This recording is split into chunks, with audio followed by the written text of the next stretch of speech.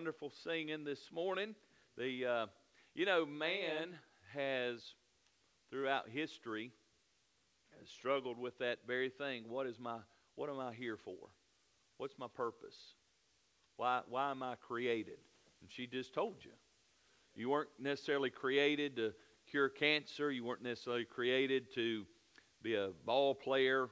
I heard a guy today say he feels like his calling is to be a police officer. And I don't necessarily disagree with that. I think for someone to serve in that capacity is not just something you wake up and go, I think that'd be kind of cool. I think there has to be an internal desire to help people, right? And through that, whether it's police officer, firefighter, EMT worker, where you work at, whatever, God created us to use those specific things to honor Him. And so when you look and you start thinking, well, why am I here? Why am I created? Right? And a lot of people struggle with that. And Brother John, they get to the place they can't figure that out, and they end up either turning to drugs, alcohol, some to suicide, some to illicit relationships. And if you and I would realize that God created each of us for a specific reason, and that one thing she just sang about, to serve the Lord. Now that is different capacities. We're not all preachers, and we're not all Sunday school teachers, and we're not all bus workers, but wherever you are, God created you for this purpose, to serve Him and bring glory to Him. And so in order for us to know that, now you realize that God has given you some value in life. Now the world may not value you, and sometimes we don't value ourselves, and our families may not sometimes, but the fact is God puts a high price tag on you. And the fact is that He sent His Son to die for you. That's how much He thought of you, that if you were the only one here, Jesus would have come and died just for you. And so in that, we have to say God's been good to us. Now, I want to go ahead and tell you that we're going to change some things this morning. So you put that outline in your Bible. You bring it next week. We might preach on it. But I want you to turn to Psalms 34 this morning. Psalms 34. And I want to begin in verse number 1. And the reason this morning I was getting ready for church, and I was just preparing, getting my heart right, getting my mind right. And so someone had shared a video, and Brother Mark Stroud was preaching. He gave this example of this young man who was preaching on how good God's been to us, and he said he was in a meeting one time, and they were singing a song about the goodness of God, and this young man was in a wheelchair, and said he was strapped in, and his hands were crippled, and he had some mental capacity issues and some speech problems. And he said it kind of got on in the service, and he noticed this young man had unbuckled his seatbelt from that wheelchair and got down out of the wheelchair and crawled to the altar. And he said, man, I had to get up there and hear what he was saying. And he said he just said this thing, and he said in his broken English, he said, God, you've been good to me. And boy, I got under such conviction, because I think so often, I do, maybe you as well, I start categorizing all the things that don't seem fair to me. I stop focusing on all the things that God has done, how good God is, and I start looking at all the things that aren't fair, and the deficiencies and the inequity in life, and how I feel like, and let's be honest, it happens, right? Sometimes it seems like events happen in our life, and you're thinking, man, I'm trying to serve God. And I mentioned it earlier, in that humanistic mindset, we deserve certain things. We deserve to be happy. We deserve, health care, a good job. Whatever you plug in, and in our mind, because of who we are, we deserve some things. And the reality of it is, as we study Scripture, if there's none righteous, no, not one, then the only thing we really deserve is eternity in a devil's hell, and anything above that is God's blessing on our life. And see, when we do that, it changes our perspective. Whatever house you live in, God's been good to let you live in it. Whatever job you have may not be the greatest, but you have it. You see what I'm saying? Brother Tim sent me a text this week and said he shouldn't have been making fun of my Chevrolet truck because the battery in his Ford truck wouldn't crank. And I said, well, if it makes you feel any better, the reason mine didn't crank, I made fun of Brother Jeff's Ford tractor because it wouldn't crank. So next time you get ready. But when you got to drop, $200 on a battery, you're kind of going, this ain't good. But how minor is that? I mean, how minor are the things that we get all tore up about how bad things are? We'll take a moment in time where something may not be good, and the devil will blind us to where we think it's all not good. Amen? We'll take a couple minutes in a day and say, how's your day been? It's been terrible. A moment in that day will cause our whole day to be terrible, right? A few days in a month will cause the whole month to be terrible. And before you know it, if you ask someone who feels like they focus on all this instead of all this, they'll say, my life is terrible. And we forget the fact that just the fact that we live in this country, that's a blessing. Listen, I know we got a lot of mess going on in this country, but it's still the best place on earth to live. Now, I know that as Christians, we go and think about sometimes the hypocrisy that goes on in our local churches, but I want to say this, I'm still glad we got a local church to go to. Sometimes, Brother Gary, we look at our families and go, man, my kids are not doing exactly like I want them to, but let me say this, there's people all over the world that love to have your kids. Young people, there's people all over the world that love to have your mom and dad that cared enough for you to drag you to church when the doors are open and provide a place for you to live. I'm just saying that things could be much worse for us, but our minds tend to focus on what we don't have instead of what we do. And I just want to share a psalm with you, and I believe God's laid this on my heart, and because I think sometimes we just got to get back to being grateful. David, the psalmist, wrote this in Psalm 34:1. Notice what he said, I will bless the Lord at all times. Again, you know the story of David. David's life was not perfect. God had ordained him king. He had fought Goliath. Saul's trying to kill him. Here's the one that God has ordained king, living in caves, hiding for his own life. His family was a mess. He'd sinned against God. Here's a man after God's own heart who has done some pretty reproachable things. And here he's saying, I will bless the Lord, not in the good times, but he said, I'll bless the Lord at all times. His praise shall continually be in my mouth. Now, I don't know, maybe I'm wrong, Brother Johnny, but it sounds to me like if I'm continually praising God, there's not criticism coming out of my mouth. There's not ungratefulness coming out of my mouth. If continually I'm blessing the Lord and praise is continually coming out of my mouth, I'm not focused on what I don't have. I'm focused on how good God is. Amen? He goes on to say, my soul shall make her boast in the Lord. So it seems to me that gratefulness, that boasting is an internal thing. See, it's easy to come to church and raise our hand and get stirred up and say amen, praise God. But when we're truly grateful, it's an internal thing. Now, it will manifest itself externally. But to praise God outwardly without praising Him internally is hypocrisy.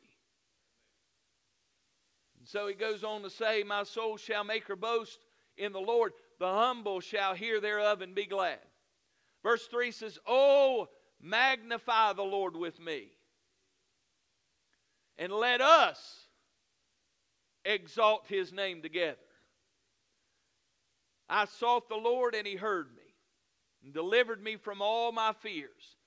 They looked up unto Him and were lightened, and their faces were not ashamed.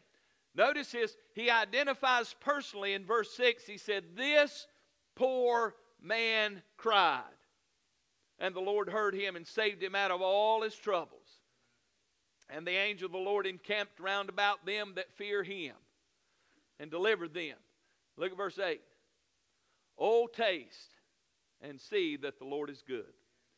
Blessed is the man that trusteth in him. So in there, those 8 verses, I see David doing something, right? I see that David's life was not perfect. It was not what you and I could view and say, man, everything's lining up for David. He's king and loves God and his family's in line. No, he's on the run. He's sinned. He has let God down. Now he come to chapter 30, Psalm 34. And something changes, right? Because no doubt David had some times in his life where he probably did like we did and complained and griped and got down in the dumps. But something changed here. Maybe he just started reflecting on all that God had done in his life. And he changes in verse 1. He said, I will bless the Lord. It didn't matter if anybody else was. David said, I'm going to. Regardless of if, listen, gas is $4 or $5 a gallon, I'm still going to bless the Lord. If I can't find baby formula, I'm still going to bless the Lord. If my 401k is dropping down, I'm still going to bless the Lord. Why? Because God's good to us. Amen? He's good to us because He's good. And see, if you only equate the goodness of God to what He does for you, then what's going to happen? You're going to stay over here, and the devil's going to let you focus on all the things that aren't going right in your life. The battery died. The water heater blew up. Listen, I can have a pity party right with you. But the fact is, I told Miss Ellen when her water heater went out, I said, that thing was put in when the house was built in 1994. Brother Danny, that's pretty amazing. That's 20-some years. Now, I didn't get all the use out of it. Somebody did, though, right? Hey, 20-some years on a water heater, that's pretty good. Man, when your tires go extra 10, 20,000 miles on the 30 or 40,000 mile tire you got, man, you ought to, instead of when you have to replace them complaining about the cost of tires, realize you got a few extra miles out of them. I'm just saying that when we focus on what we don't have, we stop seeing how good God is. And you look back in the Garden of Eden, that's exactly what Satan did to Adam and Eve. He got them to question God's word, which caused them to question God's goodness. He had them focus on this one tree that God said don't eat of, and they felt like God was withholding something from them when God told them they could have all this. Amen? And God was keeping them from this particular one to keep them safe. And He was blessing them over here, but you know what the devil got them to do? Focus on the thing they could not have. Amen? So we get the same way, don't we? We forget every morning, count your blessings, name them one by one. We stop doing that, and we start looking at this saying, man, Putin's price hike and Biden this and America this, and we still got to get over here and start looking at, but look at all God's done for us. And so in this scripture, in verse 1, we see the expression of goodness. He said, I will bless the Lord at all times. Now, friend, that ain't easy to do, is it? In other words, when we start looking at circumstances, it is hard for us to bless the Lord at all times. It is hard humanly to bless God when cancer hits. I'll knock my halo off. You do the same. When someone else is going through trials in their life, it's easy for us to say, no, just, you ought to thank God for it. But when you're going through this different thing, see, you got to have the mindset. You've got to internalize it. You can't verbalize it until you internalize it. And David's saying here that my gratitude is an expression. Look at what he says, I will bless the Lord. He's saying my expression, my gratitude is expressed because I have internalized how good God is. Now, until you do that, until I do that, we will never express. It's shallow, right? Let's be honest. We Baptists have figured it out. Brother Kenneth, we know when to raise our hand. Amen. We sing about the blood. We sing about salvation. Amen. But why are you doing it? Because of an intellectual knowledge that those things are good. I know the Scripture says that without the shedding of blood, there's no remission of sins. I know that. I know Jesus shed His blood for me. That is intellectual knowledge. But when we internalize it, and we realize that Jesus did shed His blood, that He did die on the cross in my place, that it should be me, then I feel like that we internalize that expression of gratitude, and we start to bless the Lord, even when things aren't looking good. It's an expression that must take place in my heart before it ever hits my lips. Because if not, the only time you'll bless the Lord is when things... Listen, how many times do you have a testimony service and people say, I just want to thank God because, listen, my bills, my power bill came due and I didn't have any money. And, man, somebody sent a check in the mail. Oh, hallelujah, isn't God good? That's an external circumstance. And there's nothing wrong with blessing God for that. But what happens if nobody sends you a check? Is God still good? Amen. You see, until you internalize what you deserve and what I deserve, until we internalize the fact that I'm a sinner and I deserve hell, and without God's salvation, without the shedding of blood, then I'd be in hell right now. Now all of a sudden I start seeing myself as this wretched sinner and this God who is good, and it's not something I deserve, but it's the grace of God, the blessing of God. And when I get that, finally get that, I stop looking at all that I don't have and realize that there is a good God in heaven that did not need to save me, that it's something I don't deserve, but out of His mercy, grace, love, and long-suffering, He reached down and pulled me out of the miry clay, and then I start internalizing and expressing that God is good. He said, my soul shall make her boast. There it is. Not my mouth, my soul. There ought to be something bubbling inside of you this morning.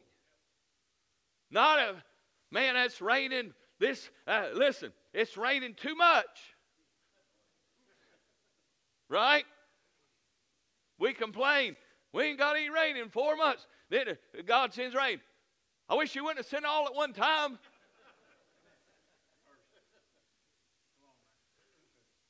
Get up and go to church. Man, it's hot. Man, it's so stinking hot. I don't want to go to church. Too hot. Starts raining. I don't know if I'll go to church today. I don't get my hair messed up going in the rain. Make up your mind. But when we internalize that God is good, I don't care if it's rain, shine, hot, snow.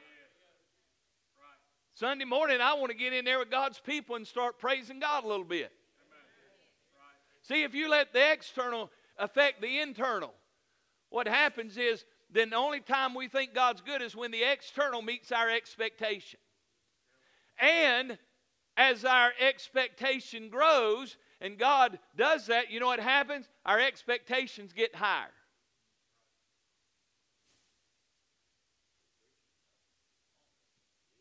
Give you an example. How many of you, and probably most of us that are older and maybe even older than me, you'll raise your hand. How many, and I'll say this, let me preface it by saying when I turned 16, I got a pretty good car looking back on it. How many, to be honest, when you turned 16, the car you got, right now, you wouldn't ride in because you don't know if it'd get from here to the stop sign. Be honest. A lot of hands going, these young people going, I won't drive anything unless it's a Mustang. Right? I mean, you get that thing, you had Maypops on it. Them old tires, Maypop going down the road, you didn't know. Right? But you were thankful that you had something to drive. $200. How would you? $200. I gave my. I didn't, but I'm saying people say I'm gonna get $200, right? But now look down the road. You wouldn't drive that. Now, you would if you had to, but it's not like you went out and said, man, I want to be nostalgic and go get me a 1979 Toyota Corolla. Right? Why? Because when you started out, man, you're just thankful to have anything. Now, you've gone down the road a little bit and your expectations got, same thing with God, isn't it? Hey, when you first got saved, if God would do one little thing, you could see God in just about anything, right? Man, you'd praise God at the drop of a hat. Hallelujah, I got to come to church today. Did you hear that choir sing? Man, they could have been the worst song ever. But in your eyes, it was melody to God. It blessed your heart. Man, that's the best preaching I ever heard this one. Man, that preacher could lay it the biggest dud since Paul. You thought there was something different. It was something going on in here, not something going on right here. Let's be honest, we've got away from that. You want to know why we don't have revival? Because our expression's different. What's our altar time? We come to the altar after service. Man, we ain't down here praising God. You know what we're doing? Oh, God, I got a burden. Oh, God, I got a need. Oh, God, listen, here, praying for America, praying for this, praying for this, praying for that. When's the last time you just got on here, didn't ask God for not one thing? Listen to me, church. Didn't ask Him for one thing. Just got on here and said, I want to tell you, God, you've been good to me. Huh? The Lord inhabits the praise of His people. What's your expression of God's goodness, right? What's your expression of God's goodness? But then, secondly, what I see in this scripture, in verse 3, He said, oh, magnify the Lord with me, and let us exalt His name together. That tells me here that David's going from the expression in here to exaltation here. What do you talk about with people? Listen, I'm going to tell you something, church. I'm glad we can fellowship. But standing right there in the doorway before church, talking about what happened this week, whether or not your corn's growing, whether or not whatever it is, that ain't what that's for. Amen.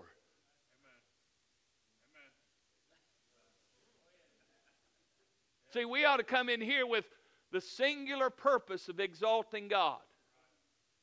You can put your Facebook down for a little while. You don't have to text people, last minute text. You don't have to gram or chat. Hallelujah, I'm preaching good. When you get out of the car, it ought to be all about exalting Him. When I'm around a brother or sister in Christ, it ought to be about exalting Him. Not gossiping, amen. Not talking about other people, not talking about their kids, grandkids. Amen, that's good preaching. Somebody better help me. See, we ought to be talking more about God, exalting Him together. There's something about corporate worship. You can worship God in a tree stand or on a bass boat if you want to, but there's something about coming to the house of God, being around other believers, and exalting Him together. You can't get by yourself. Now, we ought to continually always be praising Him. But man, there's something about coming. Brother Kenneth, when you couldn't come to church, something was missing, wasn't it? When it stops missing in your life, there's a problem. Now, I'm not here questioning your salvation. I'm not doing that. I'm saying there's a problem. Maybe we've got our eyes on this instead of getting our heart on this. See, he's expressing it inwardly, but his exaltation is outwardly. And so magnify the Lord with me. David said, listen, I'm doing it with or without you. Church, may I say this? If you want to be down in the dumps, depressed, grumpy, you be what you want to be, but your pastor ain't going to. There's some other people, you know what you're looking for? You're just looking for some permission not to be down in the muddy grubs all the time. Here's your permission. Live for God, enjoy your life, exalt Him, praise Him. Come to church with a smile on your face. Lift your hand and say amen. It's time that God's people started praising God again for His goodness and stop always talking about what we don't have, how bad the world is, how bad the government is, how bad Christians are, how dead the church is. All that may be true, friend, but the God we serve is not dead. He's still alive, and He's still good in this day. And I think He's just wanting a group of corporately people that are thankful to exalt His name together. I would like to be in that group, amen. I want to be in that crowd. Oh, magnify the Lord with me. David said, I'm going to. But I'm inviting you to do it with me. And let us, me and you, exalt His name together. He said, I sought the Lord, He heard me. You ever done that? Hey, man. Well, how many times have I been in my prayer closet, you've been in yours, angry at the world, feeling sorry for myself, saying, God, nobody cares about me. Nobody loves me. Look at all the bad stuff. Look at all the negative. Look at all this. And boy, it's like it's a voice from another world that says, I love you. Something gets to moving. Huh? Something gets to moving a little bit in you, and you're going, huh? You get those God bumps on you, and you say, He said, I sought the Lord, He heard me and delivered me from all my fears. Listen, you know what? We pray and we forget to honor God in our prayer life. Here's what I mean. How many times do somebody here in this church call my wife and say, listen, I need to put this on the prayer chain, put this on the prayer chain, put this on the prayer chain. But then when God answers the prayer, you don't say nothing about it. That ain't exalting God, is it? We ought to make our petitions known. We ought to pray for one another. But man, when God answers that prayer, you know what we ought to do? We ought to tell somebody about it. Because listen, church, here's what it sounds like to a lot of people. Them Christians are nothing but a bunch of whiners. All they do, talk about, listen, so-and-so's got this wrong. So-and-so's got this wrong. You know what? People need to hear that God's still in the miracle business. God's still saving souls. God's still changing lives. God's still doing stuff in our life. They need to hear it. You say, oh, preacher, ain't nobody getting saved anymore. They don't want to hear about God anymore. Why? Look at us. Brother Gary, I'm scared to death. Ask some people how things are going, because they might tell you. 3 hours later, I got to go. Well, I've only got you through the past 2 weeks. I got 2 more weeks to go. Right? I mean, when somebody, how's it going? Why don't we focus on what God has done for us? I'm going to give you some help. When you're at work, you're at the grocery store, you're at church, and people see you walking, and they scatter like cockroaches when the light comes on, you know what it probably is? You probably have told them all the bad stuff going on in your life, and they're afraid to be in front of you, because when they say, how you doing, you're going to tell them. Or it may be you hadn't had a shower. I don't know, but I'm just saying it's one or the other. Nothing wrong with saying, listen, pray for me, but won't you throw in a couple, how good God is. You know what they say? They say when you have to correct somebody, you ought to put, they call it the criticism sandwich. You say something good, Brother Charles, then you tell them what's wrong, and then you say something good again. I probably shouldn't have told y'all that, because when I do it to you now, he's going, preachers, put me in the sandwich. But that's how we ought to do with people. How's things going? Boy, I tell you what, God sure has been good this week. Let me tell you what God's done for me. Blah, blah, blah, blah. And by the way, my sister has got cancer. Would you pray for her? But listen what else God has done. Instead, you run down the grocery aisle all through the cereal aisle, and you go with me on this next aisle. I got some more bad stuff to tell you. there's an expression, but there ought to be an exaltation among God's people. They ought to know something's going on down here at this church. We're not a bunch of whiners. We're not a bunch of complainers. We're not a bunch of worldly, keep up with what's going on in the world. Listen, it's one thing to know what's going on in this world. It's a whole other thing. The Bible says we're to set our affections on things above. I don't know if your 401k is ever coming back, but I know Jesus is coming back. That's where our vision ought to be. So here David is talking about the exaltation, but watch this. He said in verse 6, this poor man cried, and the Lord heard him and saved him out of all his trouble. Now look at verse 7. He said, the angel of the Lord encampeth round about them that fear him and delivereth them. So in verse number 6, David is talking about salvation. In verse number 7, David is talking about the supply that God and the protection that God gives in verse number 7. Isn't that it? He said he puts angels around you. The devil can't do anything to you unless God allows it. Right? Now you got to be in that camp to have that protection of God. But then I like what verse 8 says. He said, oh, taste and see that the Lord... Now that doesn't say does good, does it? Oh, taste and see that the Lord is good. Blessed is the man that trusteth in him. What it says. Didn't say taste and see that the Lord does good. He said taste and see that the Lord is good. So we're to express it before God even does anything good.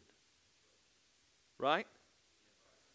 Because whether he does anything good to us or not, he still is good.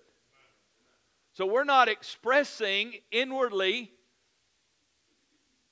our praise for him and blessing him because he does good. We're doing it because he is good. Then we're to exalt him. David said, I'm going to do it. I invite you to do it with me. We're to do that right now. Before he does good, we're to exalt him. Yeah? Then David says, I want you to experience it. There is when God does good because he is good. Amen? See, that word taste is an experience. When I eat something good, I'm experiencing a sensation that tells my brain this is good. Or it ain't too good. We went one day, maybe Friday, we went by Wendy's.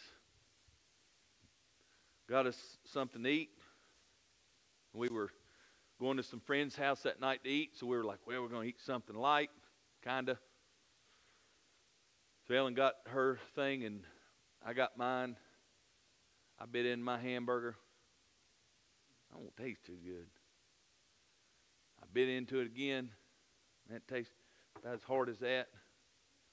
They had burnt my hamburger.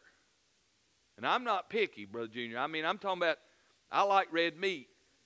Even a hamburger. And if it's okay, you ain't going to hear me complain. This one here, I feel like I've cracked some teeth on this one. It was rough. And I'm just thinking, how in the world can you mess up a hamburger at a hamburger place that you've probably done 18 million a day on? But it wasn't no good. And so we were trying to eat quick and get all that done and get on, you know. And so the experience that I had from that taste was not good. You ever been like that? But then the night before, Brother Danny, we went and ate a steak. And that, when they come, they say, now, would you like some steak sauce with that? I hope I don't need it. Because if you do your job right, I won't need anything to cover up the taste of this beautiful piece of cow. You with me? The taste sends a signal to my brain, said this is good. And what David's saying is, I've got to already know that God is good in here, and then I have to express it before I ever experience it.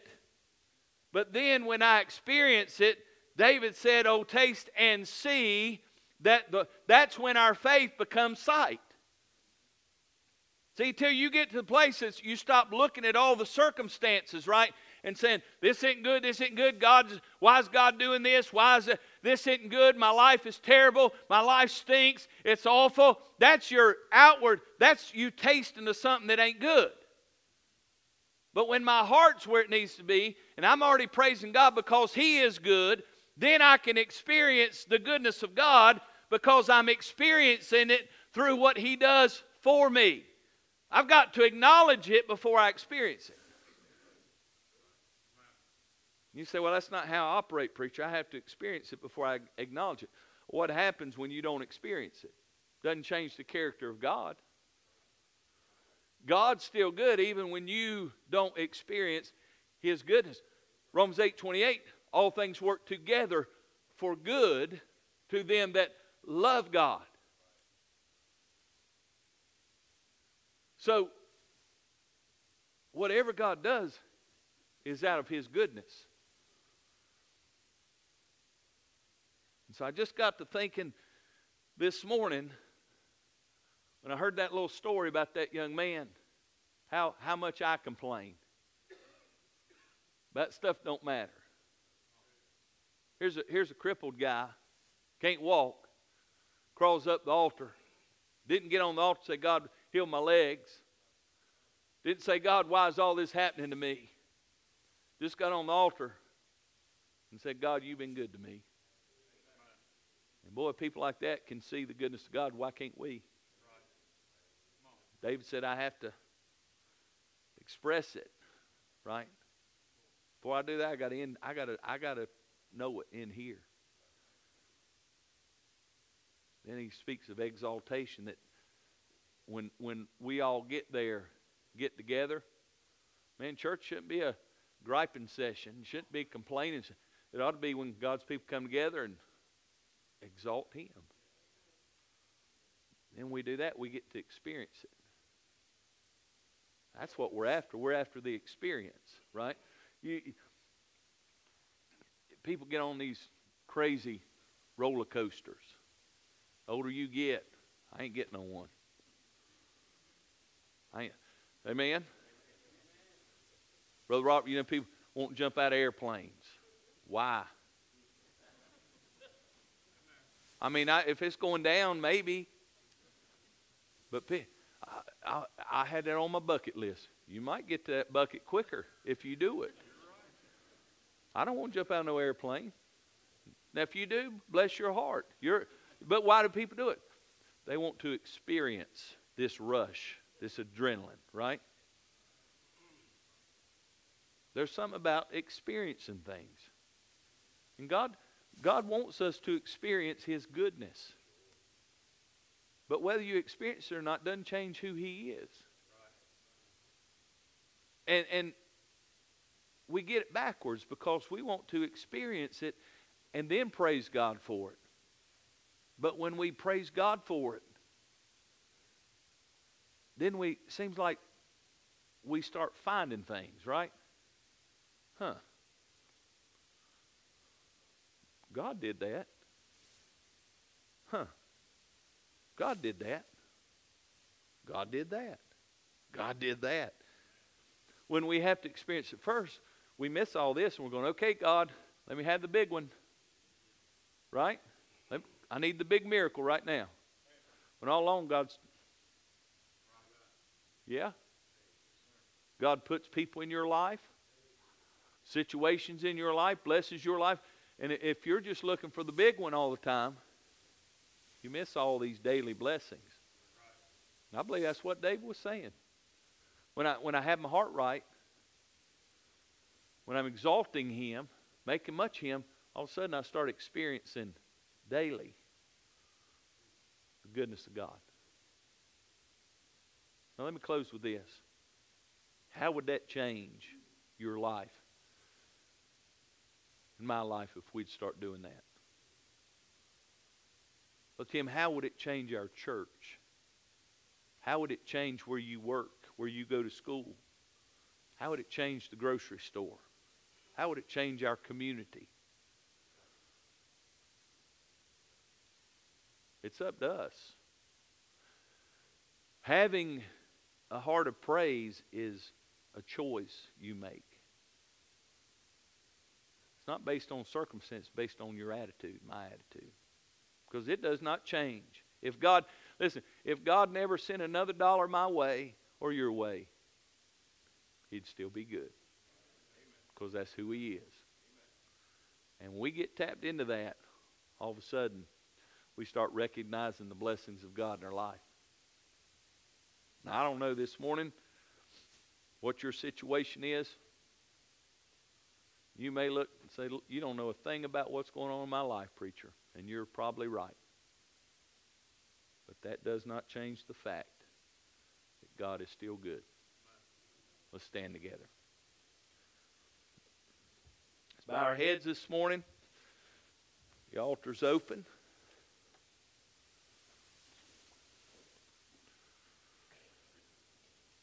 Maybe you just need to come get on the altar and you want to thank God and say, God, I want to thank you for who you are.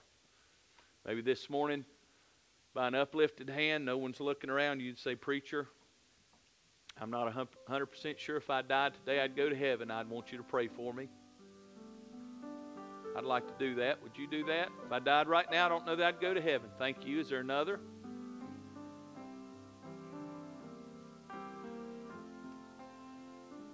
Father, I thank you for the precious soul that raised their hand. That may be others.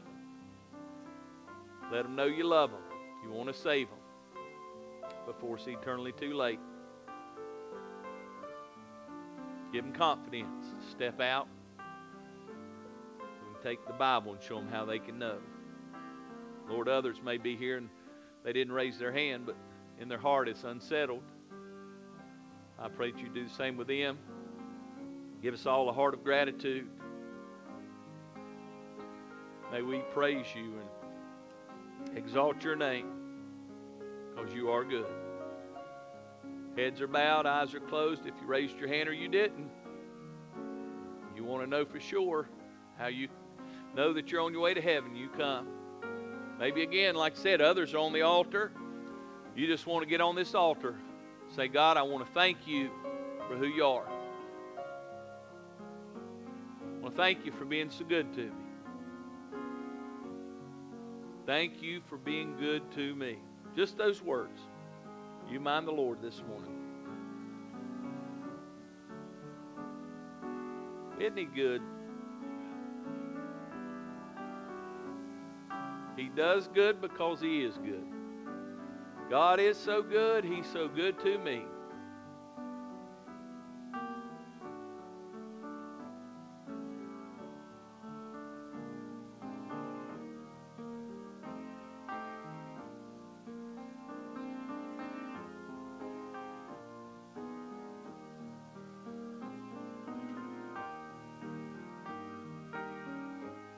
Play that one more time. I want us to sing together. God is so good. You know the words to it. Here we go.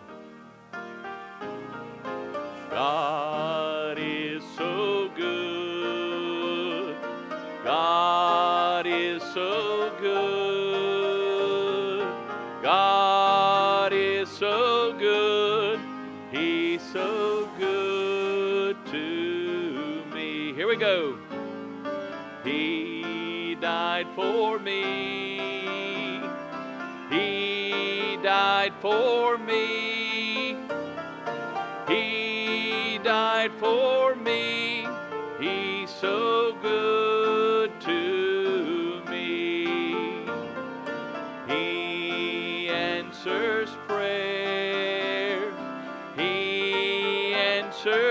prayer. He answers prayer. He's so good. He's coming soon. Let's finish up with that. Here we go. He's coming soon.